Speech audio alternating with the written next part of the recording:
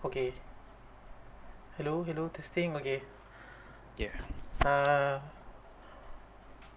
so this is group 5. So we decided to visit Dali Theatre Museums virtually. So these are group members. Uh, we have everyone here except for Ashraf. I'm not sure what happened to him. So you guys can proceed lah. Kita jalan-jalan dekat map ni tengok apa yang boleh kita tengok. Dan kalau nak Alright. komen sikit boleh komen. By the way, video ni submission ya untuk assignment 2. Alright.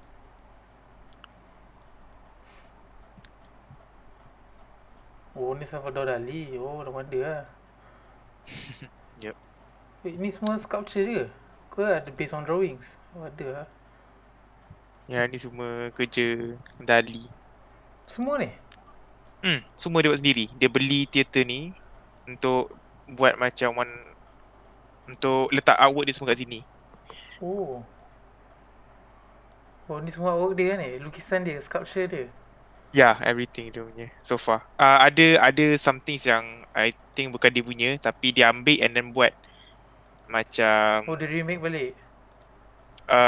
dia make something tak nak cakap remake ke tak, but dia buat composition out of it lah. Macam ada satu sofa tu bentuk lips tau, bentuk bibir. Oh. Tapi yang tu aku rasa bukan dia punya, tapi dia ambil benda tu and then dia buat macam portrait using that sofa. Benda tu aku boleh tunjuk kalau Dia level floor apa ni? Oh, level floor dia. Sekejap. Should we share screen like Boleh. like what we doing kan? Sekejap a window. Yelah, Salvador Dali pun famous dengan bentuk pelik-pelik kan? Yes. Okay, kalau boleh nampak? Aku nampak. Okay, ada satu tu if I'm not wrong kat atas ni. Let me try and get there. Okay. Do you see the slits? Oh. Nampak kan bibir ni kan? Nampak ada mata, ada hidung, ada mulut. So daripada lah. Okay, so the best part is yang nice about this. Kejap, let me see. What's this? Mae West. Nampak? It's a Mae West full red lips. I think orang buat lah. Mae West is the orang yang buat kerusi ni. But what he did is, kalau korang naik atas ni, if you go up here, through this glass kau boleh nampak macam muka orang. Oh, lah. Wah. Interesting kan? Oh, so atas tu rambut lah? Ya, ni rambut dia. Rambut, mata, hidung. Mata ni buat daripada gambar je. Wait, ni memang susunan dia ke atau satu set, whole set ni dia punya? Dia susun. Oh, dia susun. Whole set dia maksud kau tadi? Maksud aku whole set ni dia ambil kutip-kutip ke macam mana? I think so. I have tak been through everything yet. But so bukanlah dia design semua ni? Bukan. Mostly ada barang-barang. Dia ambil barang tu dia buatkan, dia combinekan jadi benda baru lah. Jadi composition baru. Tapi painting semua macam mata ke bagi aku lah. Yup. Ke dia memang mata? Aku pun tak sure. Memang dia macam mata. Kalau ni Eiffel Tower. Tapi ada macam, dia somehow dia dapat buat macam mata, nampak macam mata. Apa lagi menarik pasal museum ni? That's what yang tarik perhatian aku macam nice kak. Aku perasan dekat kereta kat luar tu, aku tak faham apa benda tu. Kereta tu pun sama, tak sure. One thing about pasal dia punya artwork kan, sculpture dia ni is dia buat and ramai orang tak tahu apa maksud dia tau. So bila orang tak tahu apa maksud dia, setiap orang boleh ada opinion ataupun pandangan masing-masing untuk artwork dia. So dia tak ada spesifik sangat lah. So macam ni aku tak faham sangat atau apa yang dia cuba nak sampaikan. Boleh masuk tapi okay. Dalam virtual boleh masuk tau. Dekat tempat dia setahu aku tak boleh masuk. So tapi aku tak tahu macam nak masuk. Hari tu aku dapat masuk tau. Kau boleh masuk dalam kereta ni? Boleh. Memang dia boleh masuk ke tak boleh masuk? Dia sebenarnya tak boleh masuk. Aku rasa tak, dia boleh masuk secara virtual. So dia dah buatkan dah untuk virtual je. Tak salah aku. Kau kena view dollhouse ke? Kejap. Sepatutnya boleh klik masuk. Susah lah, tapi kalau dapat tengok apa kat dalam lah. Ada apa dalam ni? Aku nampak macam patung. Ya, dia macam patung. Tapi kalau kau dapat tengok kat dalam lagi nice. Macam mana masuk lah. Sekejap, Salvador Dali ni dia memang beli museum Ni. Wah. There you go. Oh yo, oh. So nampak benda perspektif lain lah, nampak lagi nice lah. Sekejap, tu apa? Shilling duit Ya, shilling. Sekejap, ni orang baling ke atau memang dia letak ni? Dia letak aku. Oh, atas tu macam ada pipe lah. Oh. Bumbung dia ni aku tak sure ni, mungkin air akan jatuh sebab tak salah aku nama dia punya work ni is called Raining Taxi Raining Taxi. Raining Taxi. Wait, air akan muncul dalam, air tu akan keluar dalam tu lah? Literally ke apa ni? Air hujan kot. Sebab ada hujan, lepas tu kot akan ada air masuk dalam. So maknanya Salvador Dali ni memang beli museum ni lah? Yes, dia beli museum ni and then dia buat letak semua kat dalam ni. Tapi not bad kat museum dia ada interaction kan. So visitor boleh datang. Yup. Tapi space tu besar kan? Tu lah besar. Memang banyak work dia dalam ni. Tu kubur dia ke apa? Aku macam nampak kubur dia tadi. Yang ni? Kat tengah-tengah. Yang gambar portrait yang... Yes. Kubur dia? Tak salah aku, yes, ni kubur dia. Lah. Tomb of... betul. 989. Ni kubur dia. Ni memang museum dia. Tu gambar dia ke? Ni pun nice tak? Ni pun dia... Besar Ya, dia lukis. Besar kan? Macam mana saya lukis 10 tahun ni? Kalau aku ni dekat 10 tahun ni. Dia tu. Lama tu. Macam mana dia maintain dia? Tu daripada aku lah. Daripada engkau lah, apa yang kau rasa interesting kat dalam tempat ni? Sekejap, aku baru explore. Kalau kita tengok floor 3. Oh, tak ada apa sangat. Oh, floor 3 ni. Yang mata semua. Sekejap, aku share screen. Alright.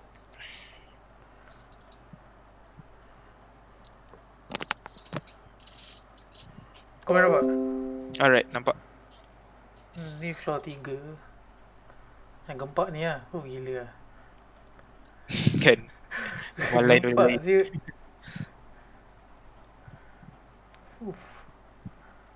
Macam mana saya terfikir ni? Sebab ni orang boleh interact dengan benda macam ni. Tu lah. Sekejap, ini apa? Ni memang glass Glass untuk macam concave punya glass untuk. So, ya dia boleh muatkan semua tu kat satu. So dah macam fish eye sikit kan? Yes, betul. Sebab lukisan-lukisan tepi ni apa? Tak ada apa, kosong lah. Ni kerja-kerja dia juga lah.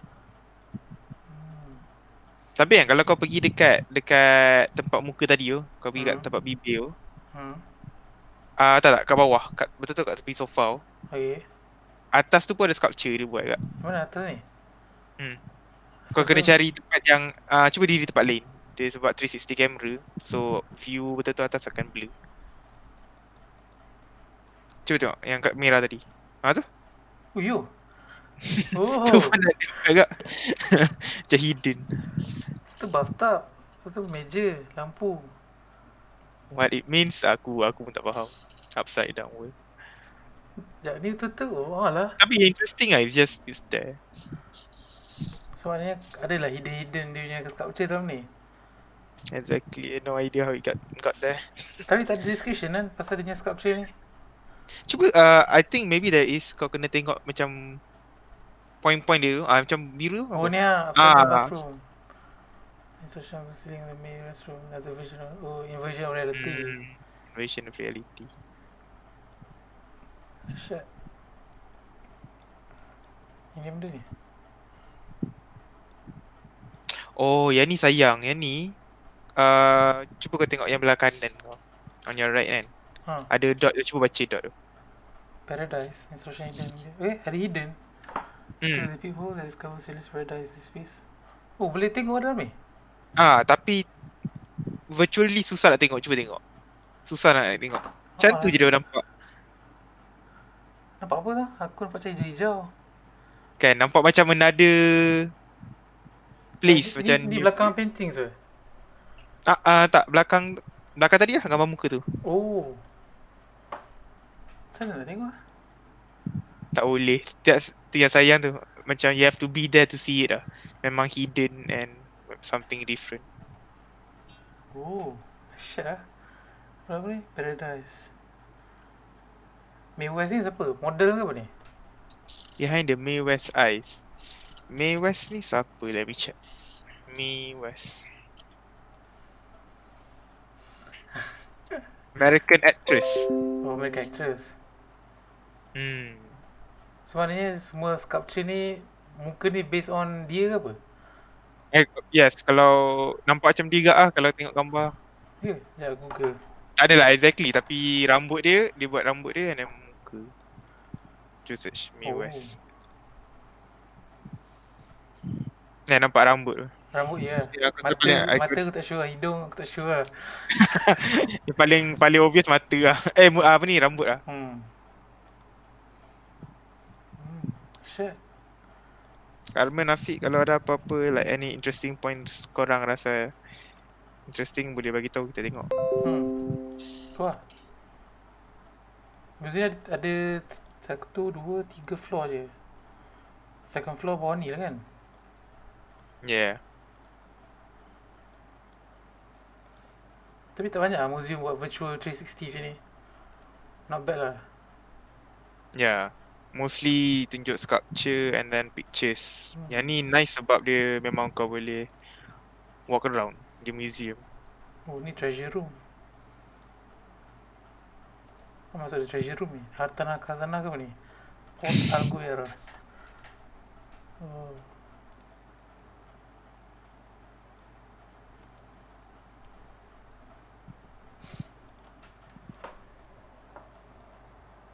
Aku fikir semua ni ada yang rework ke atau artis yang lain.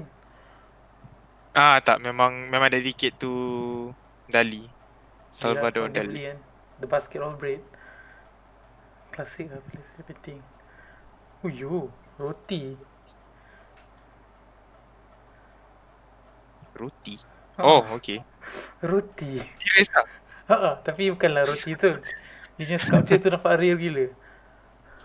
Hyper-realist painting. He completed it a day before the Second World War ended. Wow. Gila. To become classic now or never.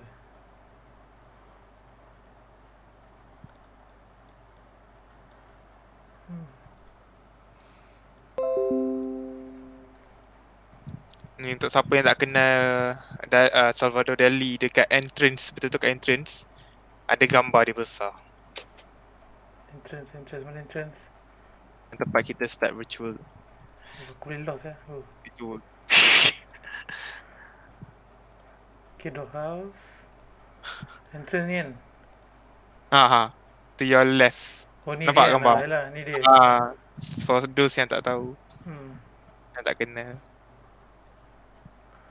Tapi aku tak tahu lah, dia ada museum dia sendiri kan. Aku fikir collectors yang kumpul dia punya artwork semua. Same.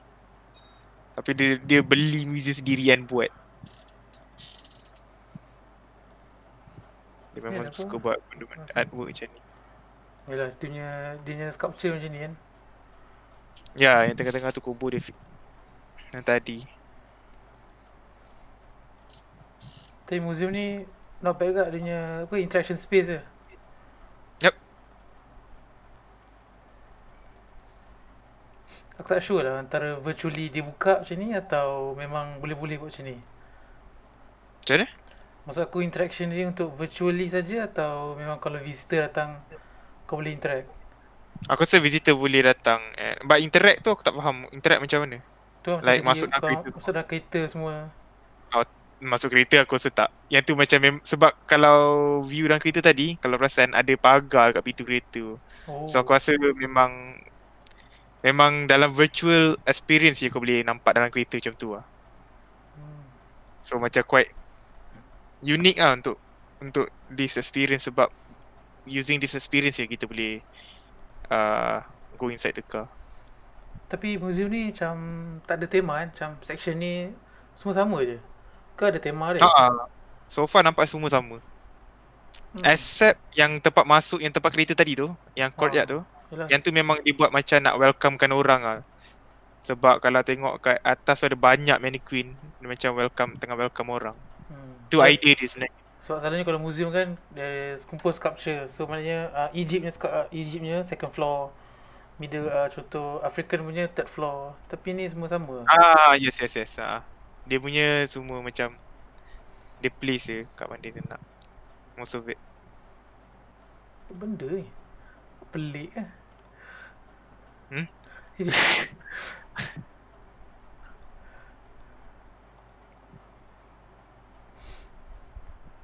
Yang tengah-tengah tu kubur dia.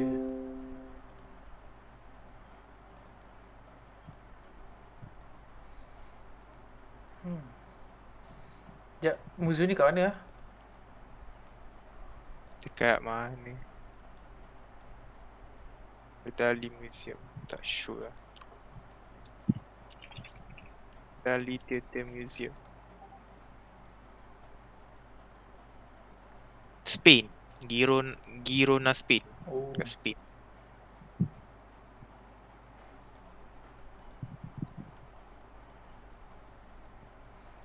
Oh, ni lain. Sekejap, ni dia lukis ke apa ni? Serius lah lukis? Cuba baca sekejap. Betul eh? The ceiling also remains soft. Chapel Dali. Lah. Canvas which related glue. Dia tampal. Memang dia lukis sendiri. Dia lukis dan tampal. So memang most, if not all, memang kerja dia lah. Memang kerja dia buat drawing. Cuba diri tempat angle lain. Yang set pasal benda virtual reality punya, experience ni, kalau kau pandang betul-betul atas memang blur sebab dia nak 360 kan? 360. So atas blur. Tengah-tengah tu apa? Cuba zoom, boleh scroll. Boleh lah. Lah. Tu macam apa? Macam portal to another place. Maybe lah. Sebab ni macam bumbung lagi. Macam bumbung lagi. Tu lah besar. Carmen dah lost dah. Tak dapat jumpa lah. Dah sesat dah kan. Ni Greek punya mitologi lah kot kan. Looks like it, yes.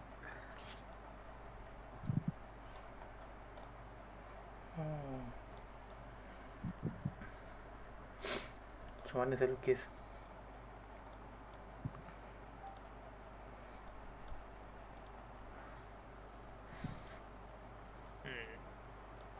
Ni benda ni.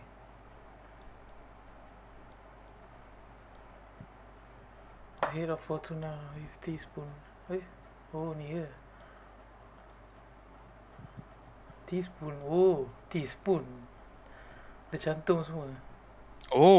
Okay. Memang teaspoon semua. Tapi besar lah teaspoon dia. Teaspoon apa dia pakai?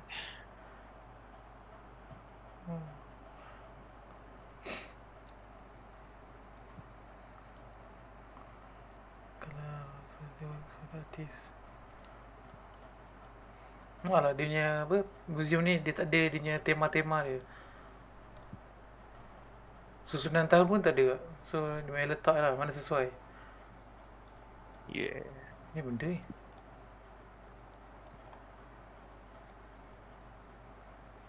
Sabar ni.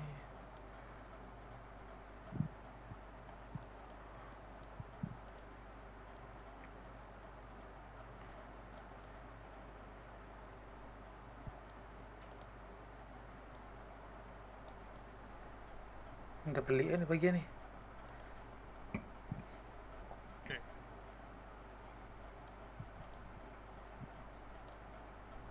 Ni bukan dia kan? Ni siapa ni? Ada info tak? Tu lah, siapa tu? Buku ni macam pelik kan? Macam lain ni.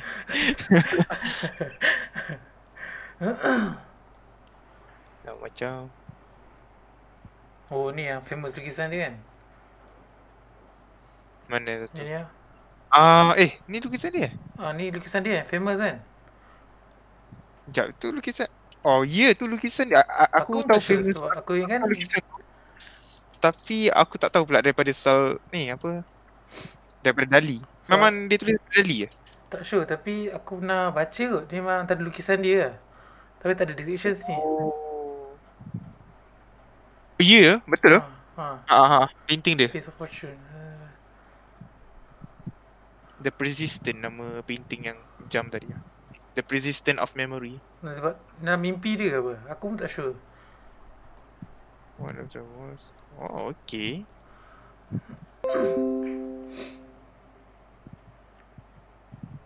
Pelik lah bilik ni. Ni benda tengkorak ni.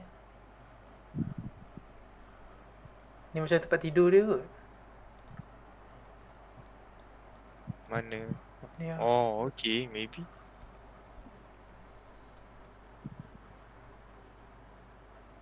Painting tu kat situ rupanya. Okay. Oh, baru tahu. Tak Ni tak kan aku. cakap museum macam Mona Lisa ke apa kan, ada macam museum dia letak frame ke apa kan. Rupanya kat sini painting dia.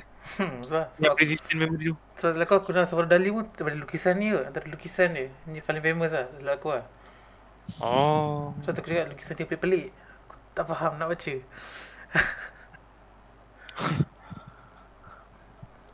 Tapi section tak ada tema kot. Tapi space dia compact. Tapi banyak benda lah. Yes, compact. But I feel banyak benda. Oh dahsyat kan interaction untuk museum ni. Kau boleh zoom out, zoom in. Kalau kau pergi floor plan lain. Ni kita dah pergi. Mana lagi?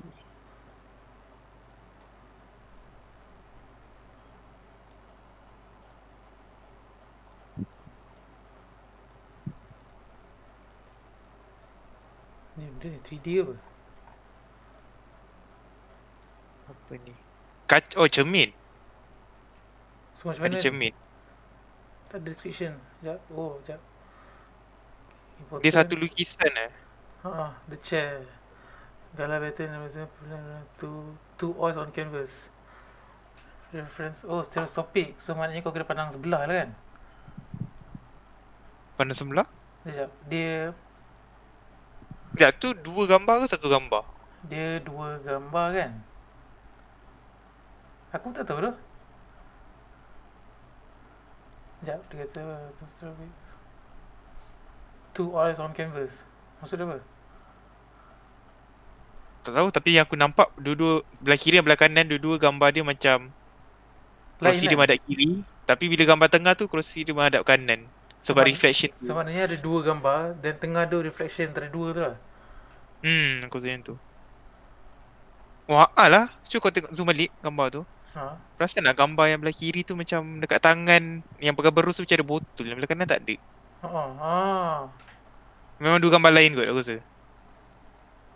Maknanya tengah tu jadi satu gambar penuh. Jadi satu gambar penuh tapi dia macam flip version of dua tu. Ataupun kau boleh pandang, kalau kau tutup mata kau belah kanan, belah kiri, belah kanan sama ke kan?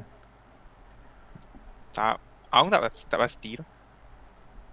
Tapi apa yang aku nampak je tadi, aku cakap yang apa, dua gambar tu betul ni. Macam combine kan. Lepas tu dia jadi satu gambar baru. Aku rasa lah. Macam mana tak terfikir. Wah lagi lah. Ni lagi lah. Hello. Oh, yes. Hi. Boleh dengar? Boleh. Selamat kembali. Dali leaf 3 skin of Mediterranean. Mana Dali bapak lah. Oh ni ke dia? Oh ni pun sama kak? Kau dah confuse lah? Ni gambar apa ni? Buntut ke tangan orang? Macam tangan orang. Buntut. Nampak macam tangan kan? Aku tak tahu tapi nampak macam tangan.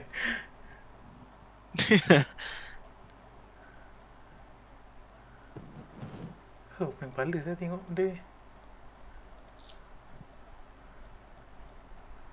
Ni lagi lah pelik. Apa? Geletik kaki dia. Ni Dali kan? Haa. Ni Sebab Dali. memang ikonik. Dia selalu buat misai tu. So memang tu dia. Tapi baju kiri merah, baju kanan biru. Gambar dia. Lah. So memang dua painting lain. Dia memang lukis benda yang sama tu. Kau nak lukis satu dia pun dah letih. Dia boleh lukis dua ni untuk nak buat illusion ni. Oh, sebenarnya beza kiri dan kanan warna kot. Warna. Tone lebih kot. Tapi detail kot. Tu lah. Effort letak. Banyak lah kerja dia buat. Kalau aku copy paste je ni. Cakap tu. Tukar colour kan.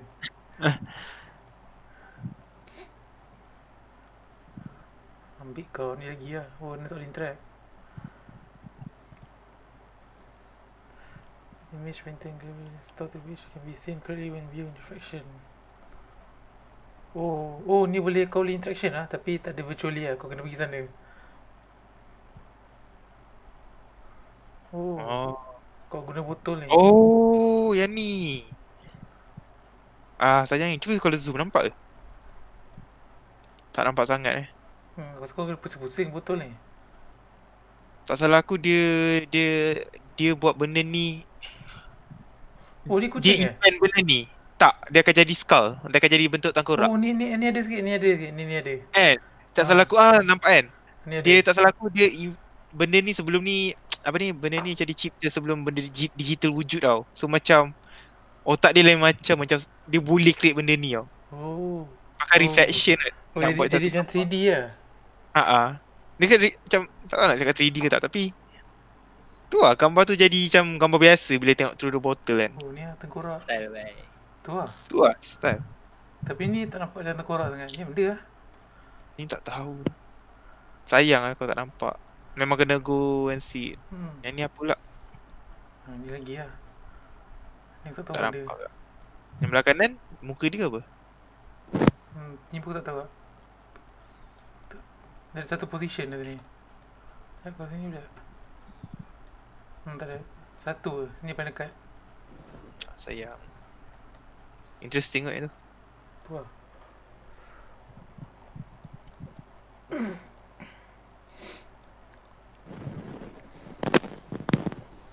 So dari Robot Whittaker. Robot Whittaker ni, Whittaker aku tahu coklat dia. Ya tu. Robert apa ni? Whittaker. Oh, dia ada lah satu section macam biografi dia lah. Oh. Ada orang dedicate kan ke atau dia buat sendiri? Tak sure, ada tak beritahu. Tak bagi tahu.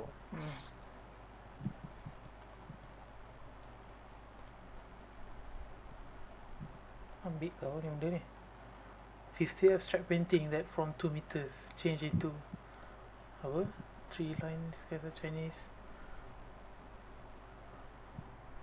Oh, ni ada abstract painting pun jap. Okay, then is Chinese. From 6 meter ada head royal tiger. Yang Chinese. Dia ada 3 lukisan. Chinese. 50 abstract painting from 2 meters. Oh, depending on position. Sebab ni setiap position kau akan nampak benda lain. Oh ya? Sekejap aku try ni.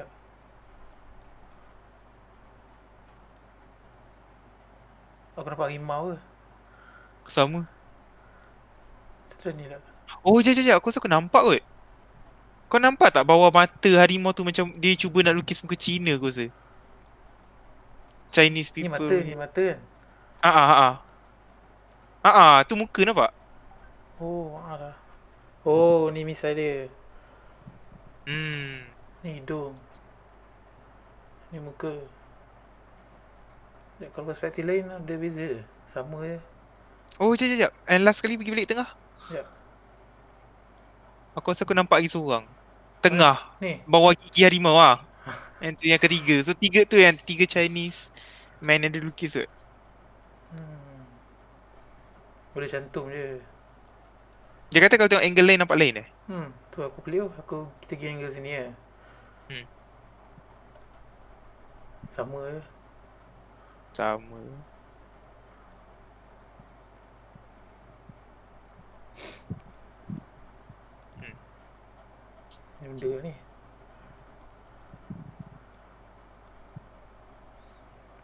Asal setengah dia tak ada description lah. Saja tak letak kot. Mungkin. Ataupun dia tak iconic macam yang lain. Tak famous. Ambil kau ni benda ni. Besar tu. When it falls, it falls. Dali acquire the skills, light, acquire distill life into Flemish sound, transform with philosopher. Tengok dia cantik dia buat detail tu. Oh, bukan collage. Dia lukis semua ni. Gila lah. Lawa ni. Gila kau nampak detail dia. Tu lah detail dia. Cantik gila.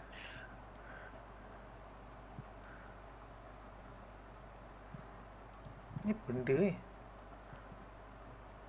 Jam lagi. Tapi apa benda? Mata apa? Biasalah painting dia kan. Selalu Dali ni kau kena setengah jam kau kena baca benda tulisan ni. Setengah jam tu baru faham satu gambar. Oh ni exhibition tak masuk. Oh, tak boleh? Tak masuk. Kalau yang warna kuning tu boleh apa? Dia tulis temporary exhibition je.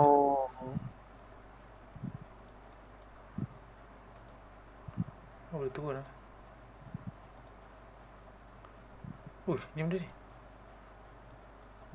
Kecil je. Baba Bui. Baba Bui. Baba Bui.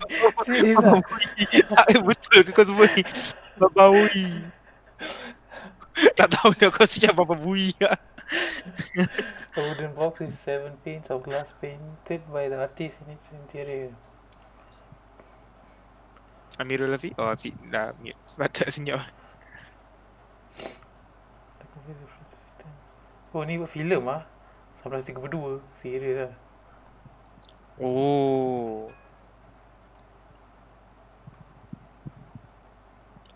Cuba tengok around bilik ada apa? Tak ada apa. Kosong. Ada, memang tu je? Dia dah buat macam teater lah. Oh. Sebenarnya kalau kau tengok dari sini tak nampak apa kan. Tak nampak apa. Tapi tak salah, kalau aku baca tadi dia kata dia ada 3 ke 4 lukisan lah. So maknanya dia susun macam ada background, foreground semua. Oh, okay. Ada layers dia. Tapi tu ada tak clear maksud Baba Bui. Wah, Baba Bui. Boleh lah. Baba Bui pun Baba Bui.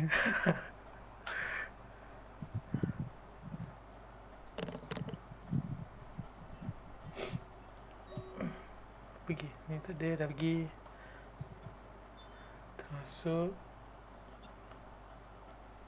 Oh ni treasure tu. Oh, okay. Ni lukisan dia ke? Atau ni khazanah dia, tak sure lah. Mungkin. The Spectre of Sex Appeal. Oh ni ya.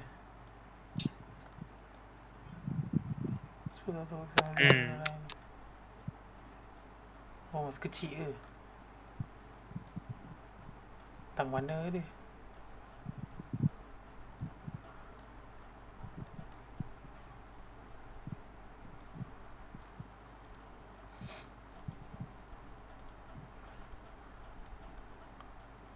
Ni lagi apa benda ni?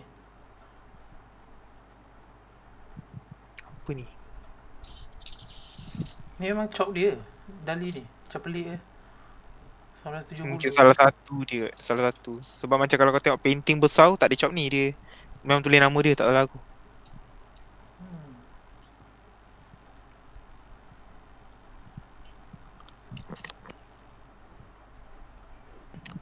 Ambil kau ni benda orang. Ni macam budak tu. Ya, macam budak. Yeah, budak. Ha? Seram tu aku tengok tadi. Mana description dia? Ni ya. Ambil kau El Poli apa? Lapuka. The Lost of the Flea. From Dali's childhood. Hmm. Who played the barrel organ in the city street. Oh. Oh. Dia teringat daripada childhood dia. Terus buat balik. Macam mana ni organ yang dia main tu lah. Tapi organ besar ni kecil je. Yang yang kecil. Macam tiada je organ dia main. Tu lah. Pelik saya budak ni. Seram lah. Creepy lah. Ada view lain ni. Oh, dia terbalik lah budak ni. Kaki dia sini, tapi kepala dia ke Alah, belakang. kepala dia ke belakang. Sebenarnya kalau kau view dari sini, kalau kau view sini tak? Minta denda So lah. dia macam budak tu tengah main ke? Ha, tengah main tapi dia pusing belakang. Aku pun tahu macam kepala 360 ni. Wah, creepy tu. Creepy lah. Kalau kau seorang kat sini malam tak tahu nak buat apa tu. Oh gila lah. Pandang Saya dia kubur sini. depan tu je. Ha, tu. Dia tu Kubur dia kan. Dia kubur dia. Dia kursi kalau tu. datang dengan member, datang pagi-pagi nampak cantik. Kalau malam, Malam takut jangan. dah. Kalau kubur, painting dah pelik lah. Tak tahu painting kau mendongak lah kan. Jangan. Oh, tu nampak ada tangan tu buat. Yang salah satu painting famous macam Jesus dengan apa? Oh yang Dengan God kan? bawah atas ni, oh ni lah. Jadi recreate benda tu. Pasal function kursi ni lah. Tak ada benda saja. Tak ada apa kot.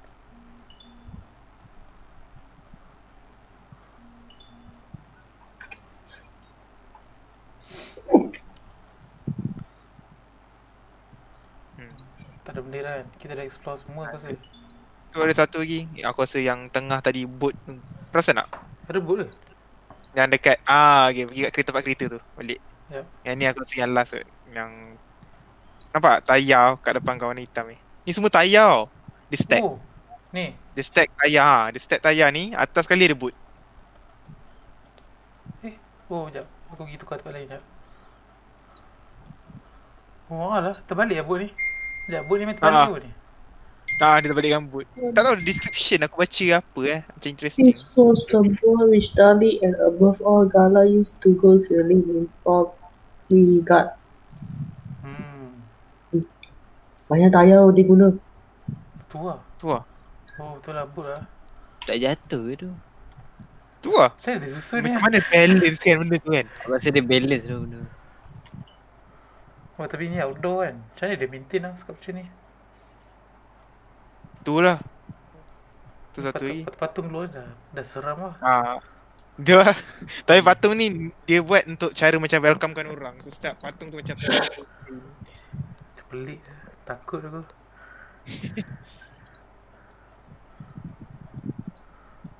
Ke ikonik dia memang ke taxi ni yang ikonik? Aku pun tak sure. Aku rasa ni dengan yang painting tadi tu. Dengan portrait banyak ke ada few lah. Yang tadi yang ingat yang portrait yang Bibi. Yang tu famous juga. Aku pernah baca. Tapi kalau datang memang first nampak taxi ni lah paling ikonik aku rasa.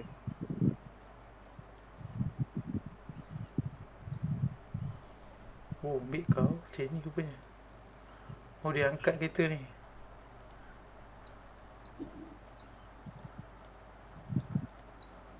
Oh. Kereta ni tak lepas ikut pintu. So dia kena angkat macam mana daripada atas, daripada luar. So mana kereta ni kereta betul lah. Boleh jalan. Memang susah cara dia masukkan. Sculpture. Macam mana saya? Kalau benda tu gelas. Pintu kecil tak boleh pintu. Tu lah. Oh, boleh masuk lah. Oh, ya. Tadi ya. Click on click spot.